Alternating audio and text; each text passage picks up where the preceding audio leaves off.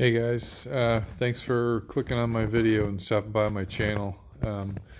Last couple days I've been working on a 7'6" SnoWay plow install on a 2015 Ford F150 King Ranch 3.5 EcoBoost Super Crew with the short wheelbase.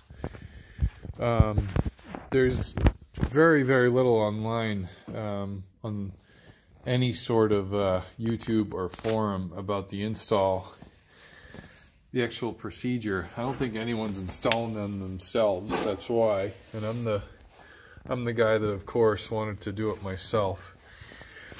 If you're ever doing this SnoWay install on a 3.5 EcoBoost, this is a 2015, you have to get that intercooler support bracket that SnoWay has as an option. No one in my area has that bracket, so I wanted to see what kind of work was involved in modifying the factory bracket on the bottom of the intercooler. So here's my push plate. They call it a weldment on the bottom. There's my cross member right in the middle, of course. So I had to, obviously you got to take the grill off the truck. You have to take the front bumper off the truck. I have an aftermarket CV fabrication intercooler from, shout out to, oh man, I'll get back to that. Anyways, so intercooler off, my radar for my cruise control is removed. So the weldments on the left and right side of the truck, the bottom radiator intercooler support has to be notched and trimmed, as you can see, to go around the push plate. SnoWay calls it a weldment, but it's the push plate. So I had to take my intercooler out completely, take my lower intercooler support out, this thick aluminum support, obviously disconnect it from the intercooler hoses going to the engine. You can see all the way across. I had to notch out the both left and right side, and I also had to drill a new hole because there is no hole in the push plates for the position that the intercooler nut needs to be. You can see this is one of the factory spots for the tow hook. There's the other tow hook bolt. There's one of the bolts that comes with the push plates. There's a hole right here underneath that you can't see for an optional, maybe a different vehicle. And then I had to drill another hole next to this hole that's hidden right here so that I could mount the lower intercooler OEM mount. And that's all because I couldn't get the SnoWay version of the intercooler support kit around my area. And the guys that install the plows in my area said that they don't use them. They just modify the lower intercooler support.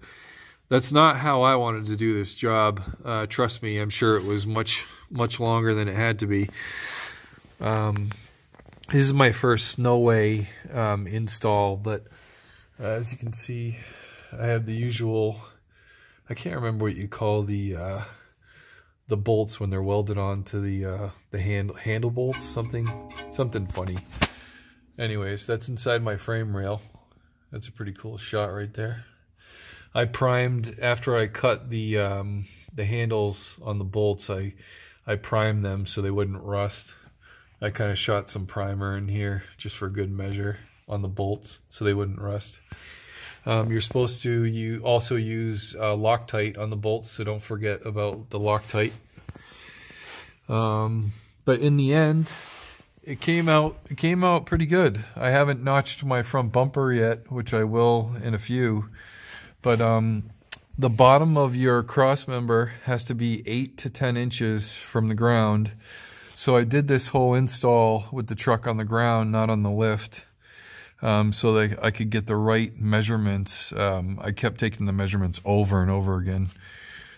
So the measurement is from the middle of this semicircle here to the ground, and I came right in under 10 inches, about 9.5 inches, and it needs to be between, the range is 8 to 10. So I haven't done the wiring yet, but my Series 26 came with a wireless controller, so I don't have to run any cables into the cab for this install, luckily. And I'm waiting on the LED adapter harness from SnoWay, so my LEDs will seamlessly, my LED headlights will seamlessly work with the Plow electronics, with the Plow headlights. But anyways, this is what it looks like with the everything still removed. Like I said, I couldn't find any info or help online during this install, and there's no paper documentation from SnoWay. They want an authorized dealer to do the install, of course. But I didn't buy a new SnoWay plow. I bought mine gently used about a year ago from New Hampshire, and so I'm very happy that this process is done. When I was reinstalling the intercooler and the lower intercooler mount, I had one push plate, one weldment installed, this driver's side weldment, and I had the radiator, the intercooler support at an angle on the ground. Right, I had it on the ground, and then I put the intercooler on top of it with the rubber grommets, and at the same time I had to put the intercooler support inside the hole in the weldment. See that hole right there in that channel? And then lift it all up at the same time. So I was lifting the passenger side push plate and weldment, and the lower intercooler support with the massive intercooler on it, of course.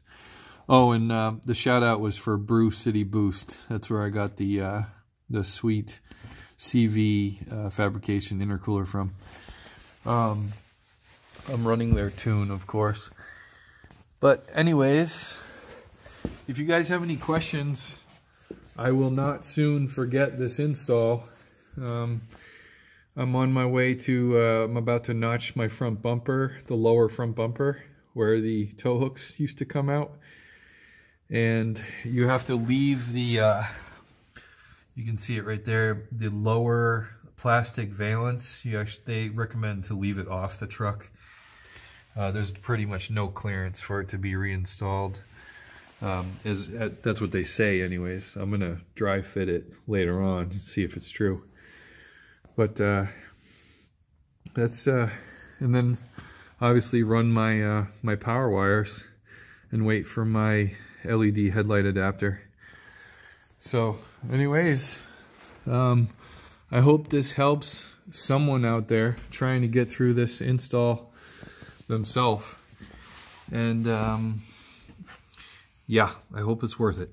All right, thanks a lot for watching the video, guys. Have a good one.